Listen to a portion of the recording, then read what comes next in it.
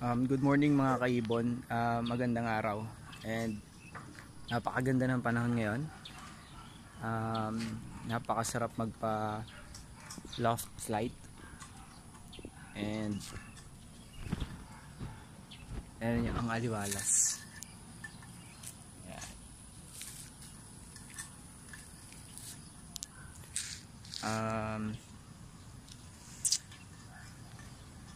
Dito sa subdivision medyo critical, medyo masiselan yung mga tao pag nagpalipad tayo ng ibon, no?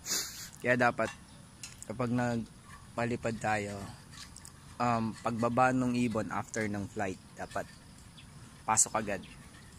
Dapat sanay sila na ganun, hindi pwedeng pababayaan natin sila na yung gusto lang nila gawin.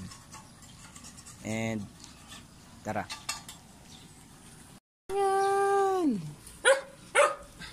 Hello guys, good morning. Pwedeng ready na sila, excited sila lumipad. Puro tapak na yung hipot nila. Tingnan natin kung anong oras na. Huwag maingay. Check natin kung anong oras na. Ang oras is magsi 6:20. I-release natin sila dapat by 7:30 or before 8 nakapasok na sila sa loft after ng flight. Pero syempre yung in between puro linis tayo, okay? Mag-release tayo. Wala natin sila.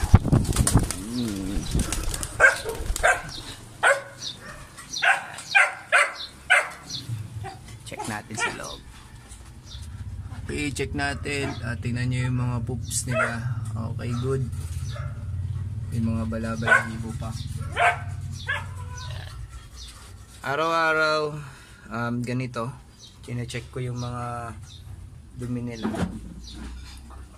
And kapag good naman, ibig sabihin walang problema, nakaka-condition sila.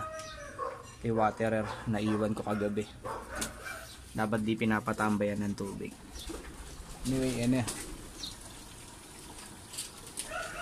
Sensya na sa sinampay.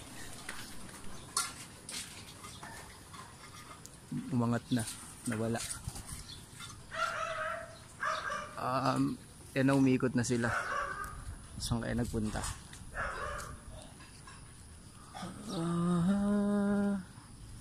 Di na natin nakuha na ng video.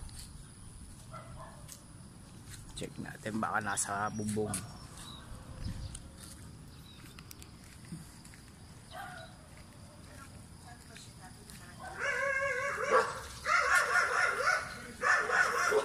Wala.